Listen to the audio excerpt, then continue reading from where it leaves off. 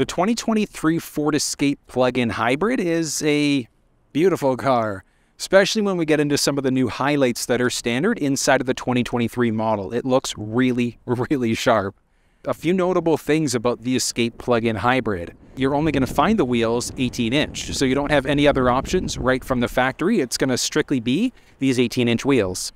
On top of that, it's strictly going to be available front-wheel drive. So if you were hoping for an all-wheel drive Escape, you do have to look at one of the other models. The plug-in, you're not going to find with anything other than front wheel. Because we're in the plug-in, we've got our little charge door off to the side there as well. And there is a cable that's included right from the factory, just right in the trunk right now. But it's going to be for level 1 charging, and it's a 20-foot cable. So really, really great that way. And it is nice because we can go 120 or 240, and level 1 versus 2, that's going to affect your charge times.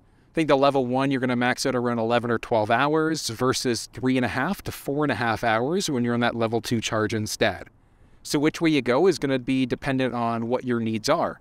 Like this thing has a 60-kilometer electric range out of it. So if you're not using that mileage, later on I just plug yourself in and then it's going to trickle charge overnight. So you got some different options that are available.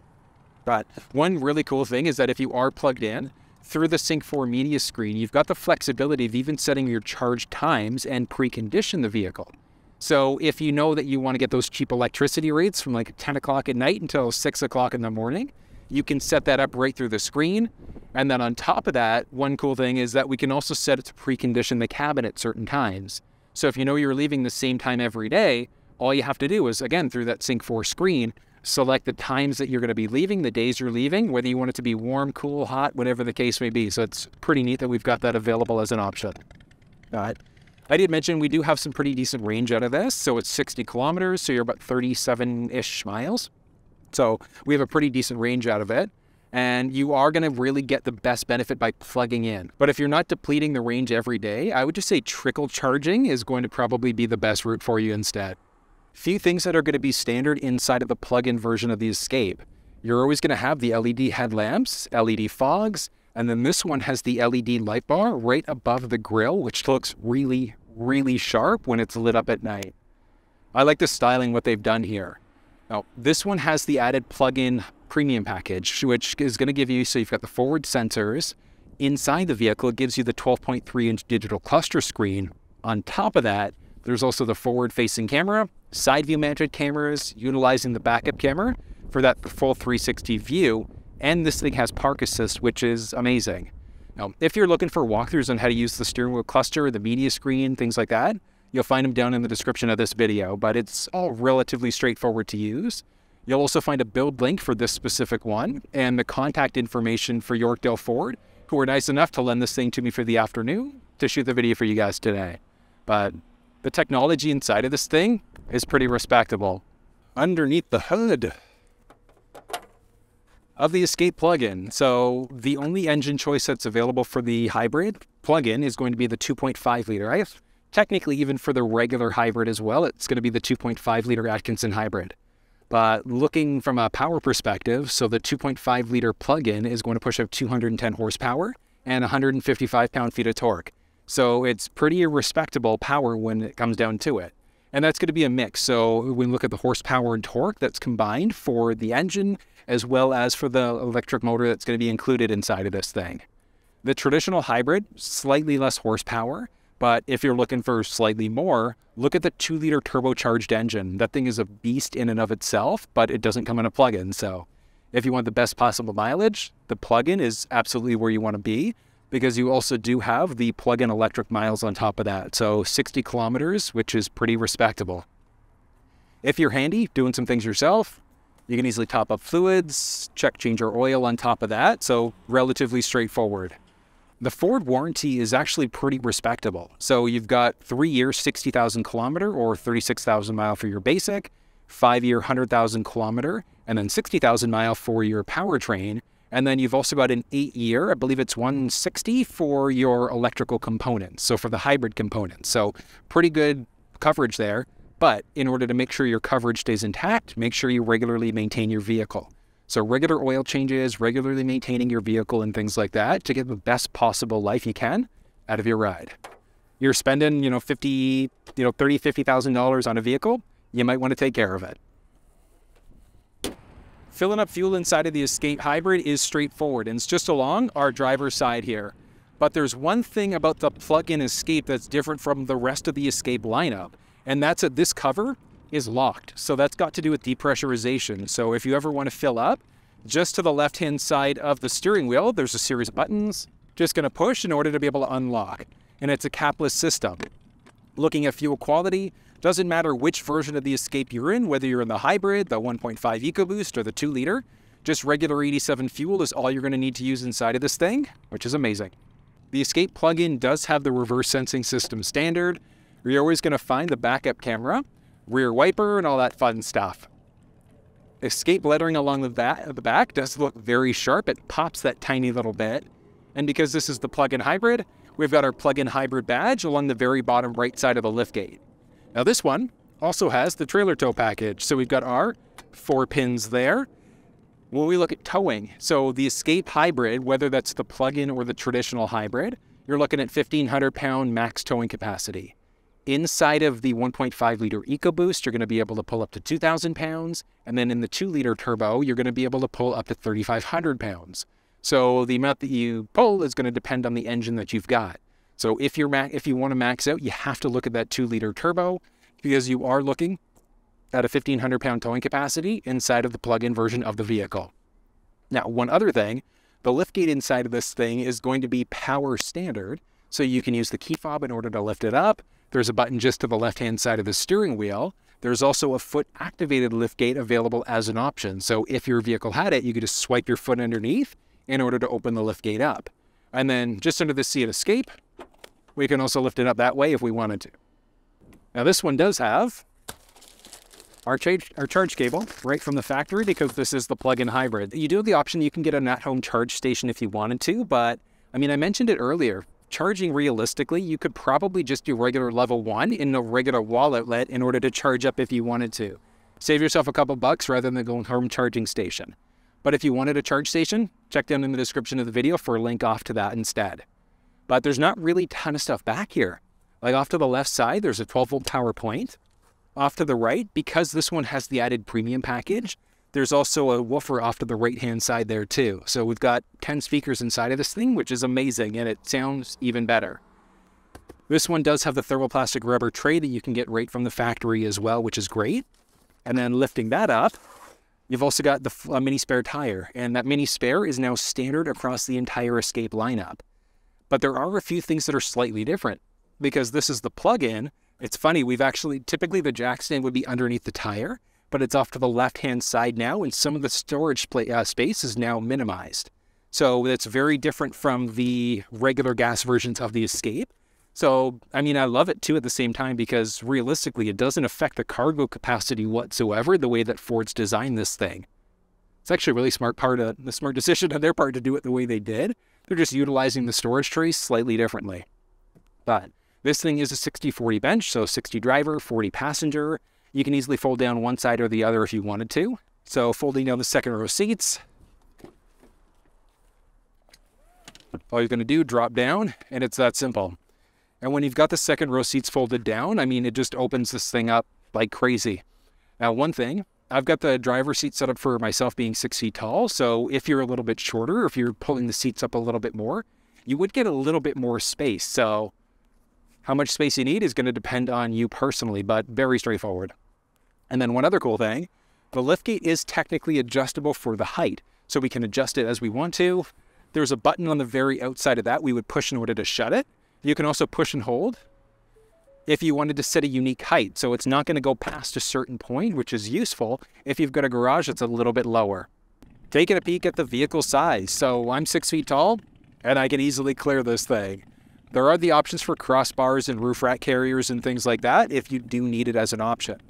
Some technology you're going to find inside of this thing. Along the driver's side, you've got your 5-digit number, so if you wanted to get into the vehicle without your key fob, you can do that. This thing also has the blind spot monitoring system on top of that.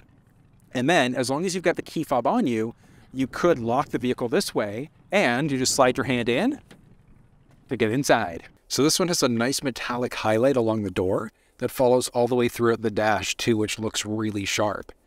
Now, a few things. So that's going to look slightly different depending on the model of the vehicle that you're in. Like I was just in an ST line, and it was like a carbon fiber type of an insert instead. So if you wanted something different, there are aftermarket 3M wraps and things like that that you could use instead. But this one, nice metallic highlight. There are our unlock and lock buttons, but also 3 driver memory buttons too. So we've got 3 individual settings for driver seat memory. So we could set up our driver's seat the way that we want to, and our side view mirrors, and then you would press and hold either 1, 2, or 3, and that's going to save your perfect position for you, which is amazing. All of our basic side view mirror controls are there, window controls, bottle holders, and then the speakers on top of that. And because this one has the upgraded premium package, there's also the 10-speaker Bang & Olufsen sound system. We'll get to that in a second, but it sounds really, really nice. This is good. I love the head-up display inside of this thing. It's like not obtrusive, it's just there. It's nice and simple. I like it. All right, some other highlights. So the wheel inside of this thing, steering wheel is great. Heated steering wheel all around, and that's turned on just through the multimedia screen.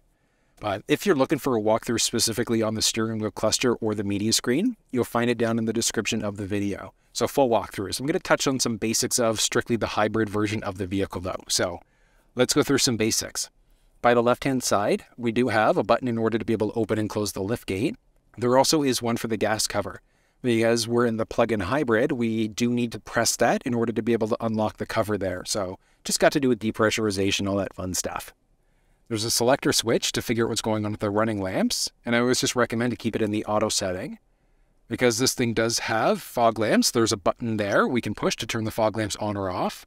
And then just to the right of that, there's also a dimming switch. So we can also dim the brightness of the the cluster screen and the multimedia screen using that switch. It's nice. Stick on the left side is going to be for our high beams, blinkers, along the right side for our front and for our rear windshield wipers. So the rear wiper, there's a button on the tip of the right stick in order to toggle the rear wiper on. This is really nice though. I like the glossy highlights of the steering wheel. They track fingerprints a tiny little bit, but it's not too crazy. This thing does have the adaptive cruise control system, so the set it and forget it cruise. And when we turn it on off, we can see what's going on inside of the head-up display, inside of the cluster screen. It looks really, really sharp. There are volume rockers. There's also a button you can push for voice command prompts, so you can change songs, radio stations, you can navigate using your voice. If you were hooked up through Android or iPhone devices, you'd also be able to use that button in order to activate either Google or your Siri Assistant too, which is great. A series of buttons along the right side. Top ones are to navigate through the cluster screen. The bottom ones are to either answer or hang up on a phone call, change songs, radio stations, all that fun stuff. Because we are in the premium package, you can see speakers all over the place. There's a speaker up along the dash there too. This thing obviously does have a little glove box. Tiny little bit of storage space there. Nice. And then you've got the Sync 4 media screen. So inside of the larger 13.2 inch, you are going, which actually is really the only option you're going to find inside of the plug-in, and you're going to have this screen regardless of whether you get the premium pack or not. The big difference is in the cluster screen. So this is going to be the 12.3 inch screen. There is the option for the smaller one instead, which looks kind of similar. So big difference are power levels off to the side there, the left side. Then you've got your speedometer off to the right-hand side. But let's kind of move through and I'll explain the different parts that you need to know. And that's all done using the buttons off to the side here. So we're literally just going back, up and down, etc. Then you've got the menu button. So hopping through, pressing back, you've got your current fuel levels and then your current battery mileage. So as of right now, we have 0 battery kilometers that are available. So we definitely need to plug this thing in, use regenerative braking and driving to charge up this engine, or the electric motor, I should say. But we've got some flexibility in customizing this thing a little bit.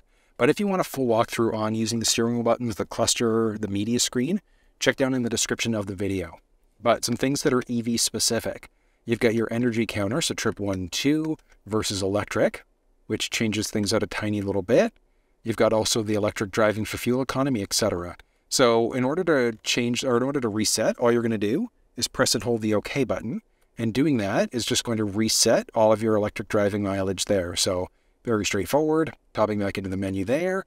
And you've also got a few others. So eco behavior gives us a percentage point of how well we're doing.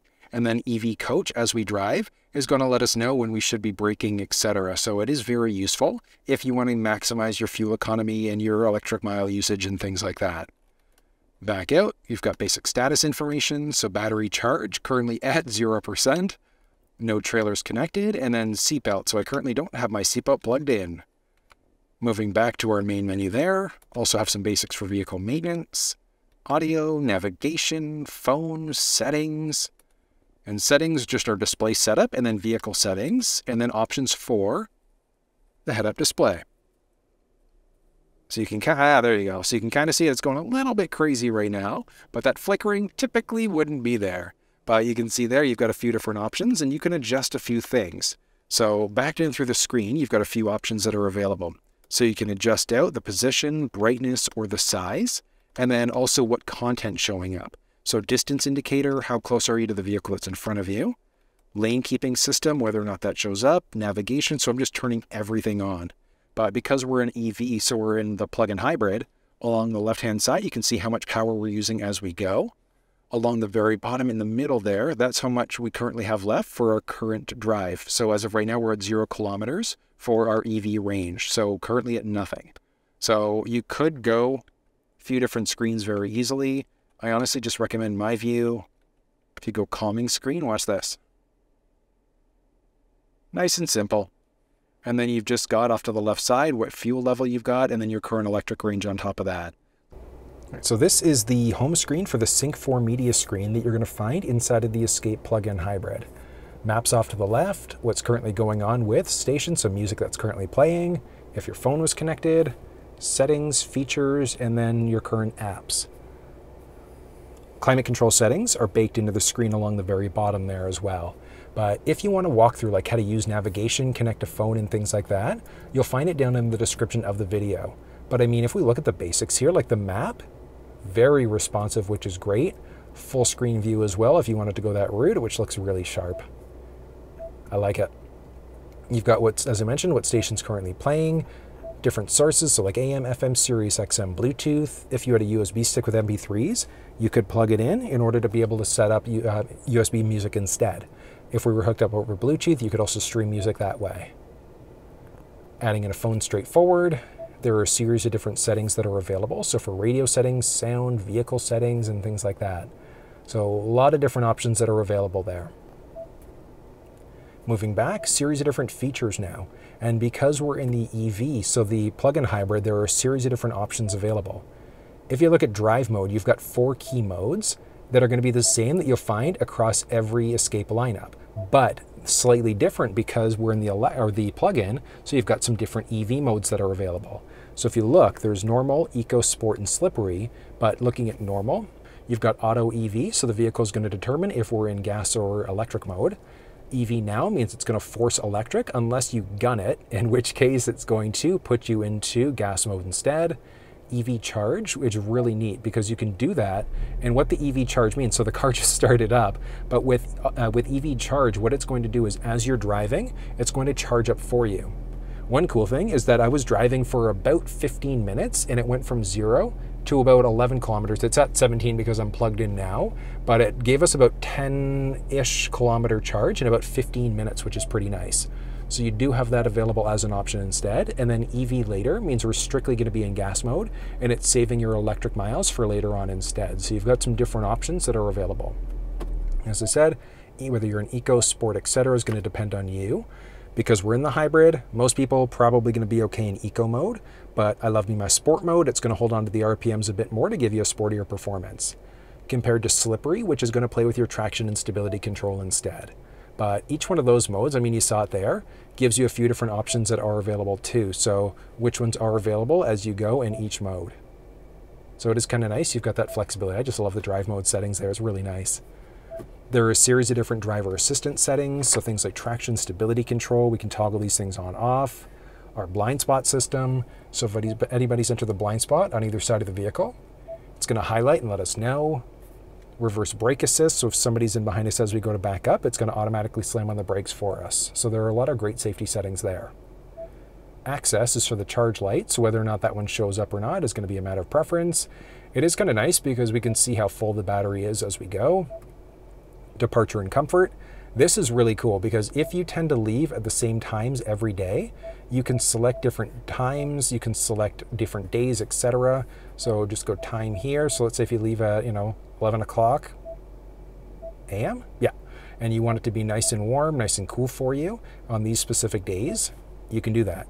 You save it in, and there you go. So at this time, every single day that you've selected there, it's automatically going to start the vehicle up, or it's going to precondition the cabin for you. So if you want it colder in the morning, warmer in the evening, you've got that flexibility.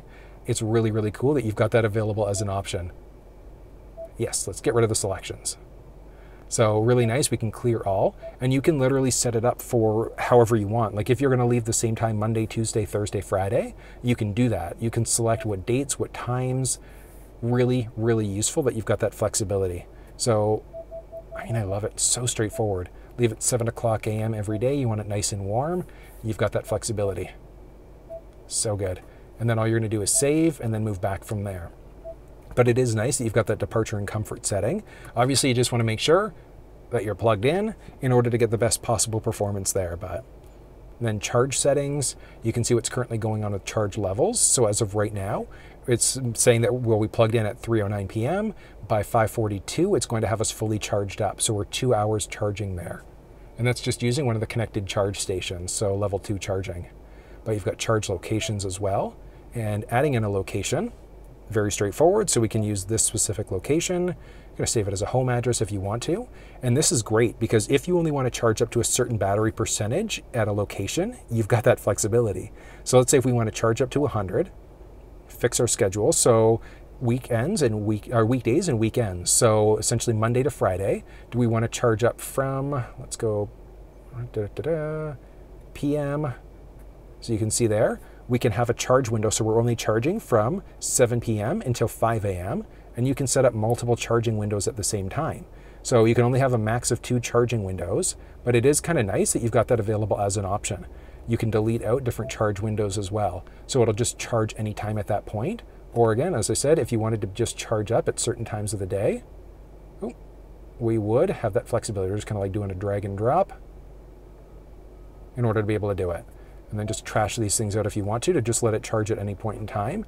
And that's the same thing for weekends, weekdays, etc. So let's say if we wanted to only charge up, there we go. Let's get rid of this. Oh, wrong one. Let's say if we wanted to charge up, just do a drag. There we go. That's what I was looking for. We're just going to continue. Weekends, it's going to charge from 5 p.m. until 1 a.m. Weekends, you can charge at any time. You can either save or edit. So if we save it, we've got that specific time set up, and you can see there it's now bumped it because it's not going to start charging until we hit 5 o'clock. So one great thing is that you can turn that off, and now that we're plugged in, it should just, it should update it. There we go. And then you could edit it out if you want to. So if you just want to delete that, delete, you can. And you can have multiple locations set up. So if you've got, your home work address, whatever the case may be, you can set all of these different things up. And then there's also departure and comfort. So as we saw earlier, we can set up what our cabin conditioning is going to look like. From there, you can also look at power flow. So you can see, as of right now, we're charging up. It's kind of cool. Graphics. And moving back, we've got the owner's manual as well. So digital owner's manual. But I do like it. I like that we've got our climate control settings baked right into the screen. It used to be dropped down, but it's decided in this larger screen to have it baked in. One thing is that if you're in another version of the Escape with the smaller 8-inch screen instead, climate control settings are going to be still down under. Otherwise, fully built in, which still looks really nice at the same time. 97.7 FM. Tuning to FM 97.7. Try to. Oh yeah. Collective Soul, a little gel. Amazing song, but the audio inside of this thing is... And that's not even at half. That's at like a third volume cranked right now. Like the audio inside of the 10-speaker system is unbelievable. So if you're an audiophile, you love audio, you want to go for this larger, you want to go for the 10-speaker option instead. It sounds really, really good. All right, you are going to be push button start across the entire Escape lineup. We've got 1.4 park assist, 360 camera, our max windshield defroster, and then also 4 drive modes. So you can select what mode you're in by pushing the button there. And that just takes us to a few available drive modes. Also got the volume rocker. If your phone supports wireless charging, there is the wireless charge pad available there as an option.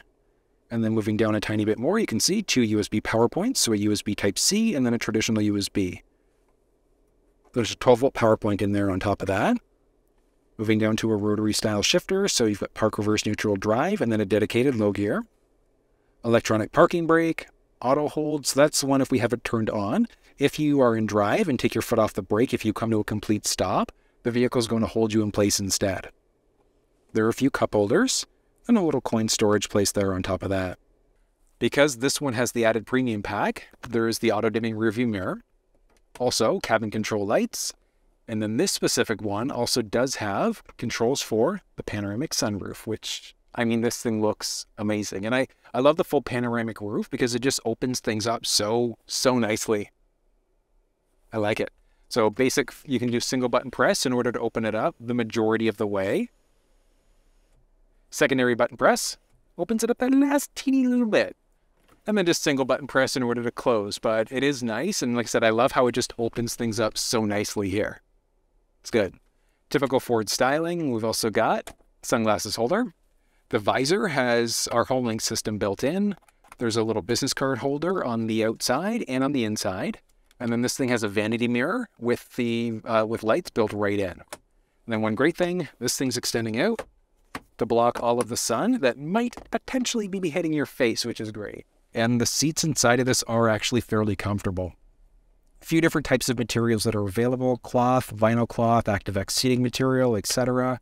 Just depending on the version of the vehicle that you're in. But this is nice. Seat's good.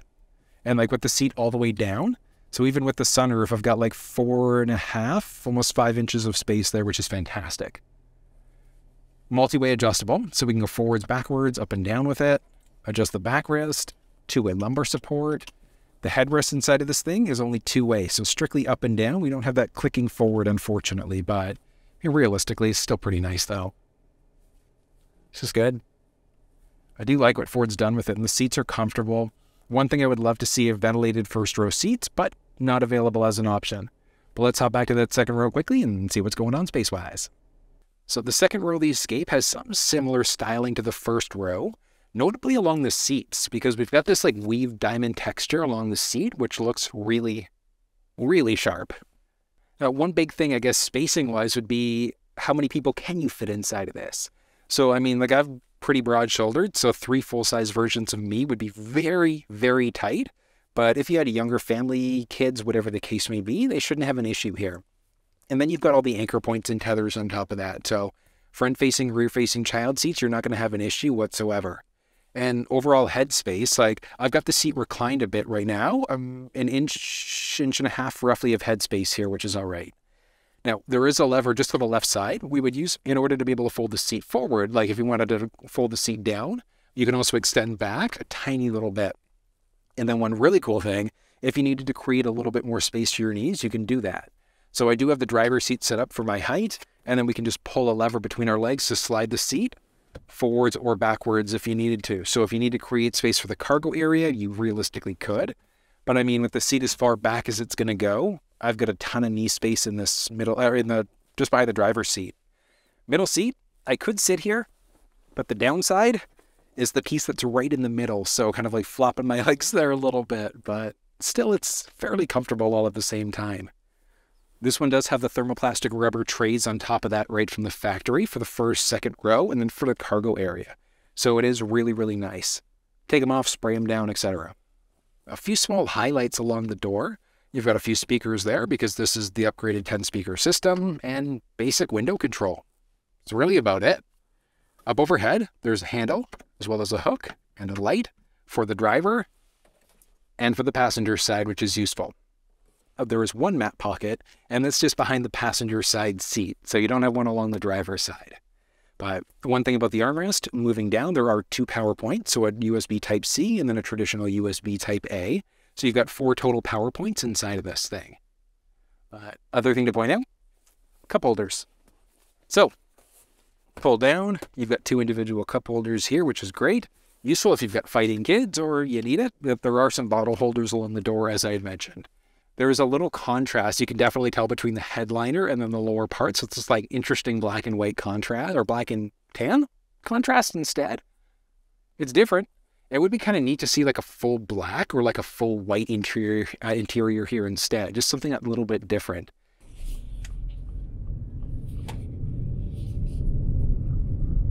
All right. Let's see. In 1 kilometer, merge left to Allen Road.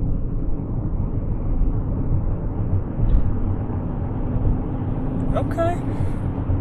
Power-wise, this thing is actually fairly respectable. Nice. Huh. I'm actually like, I'm really surprised right now. This is really nice. Like, nice ride, but like I said, really responsive, really quiet. I love the way that the maps work now inside of Sync 4. That looks really, really cool. Ford, good job on this. And this one does have the panoramic sunroof. That's one thing I love about the Escape, is that it is full panoramic. So, I mean, look at this. It opens it up so nicely. You can vent out the panoramic roof if you want to. You can open it up. It doesn't open up the full way, but I mean, here, watch this. Turn left to Shepherd Avenue West. So single button press opens it up most of the way. Secondary button press opens it up that last little bit, like an extra inch and change, but I mean, still, that is pretty, it's pretty nice. And then single button press will close it all the way. Not bad. And like road noise inside of this, so all the windows are up right now. It's not an overly, like it's fairly quiet. By selecting our normal drive mode, you'd also be able to select a few other things. So like EV now, EV later, etc. But EV charge is cool, and that's actually what I'm using right now. So as we're driving here, the vehicle's actively charging up the electric motor for us. So it's amazing. Oh, so the electric battery, I should say. But I mean, as of right now, so I've been driving for about 10 minutes, 15 minutes maybe, and it was at 0. It's now at 9 kilometers, and that's just through regular driving.